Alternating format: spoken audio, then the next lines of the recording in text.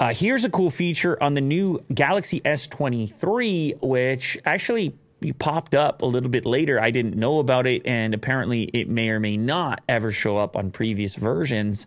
This is allowing you to bypass the internal battery so that you don't need to be charging the battery while plugged into the wall. Now, you're sitting there saying, who the hell and what the why would you ever want to do such a thing?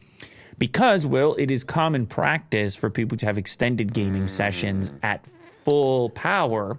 And in those circumstances, particularly in hot climates, but not even necessarily hot climates, you have a ton of heat being created by the charge process. Gotcha. So if you know you're going to be sitting by the outlet because you're just gaming for a while and you don't want all that extra heat being generated and you want tip-top performance because you're able to have less heat, you use this USB charge bypass feature, what they call pause USB power delivery.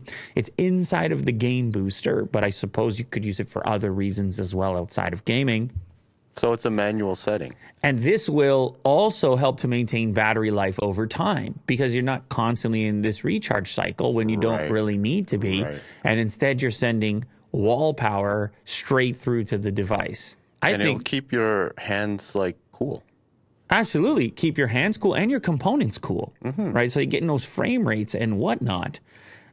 Just go back up a little bit. The throttling aspect is key. So your phone starts juicing up the battery, and it's also powering the processor, the GPU during gameplay.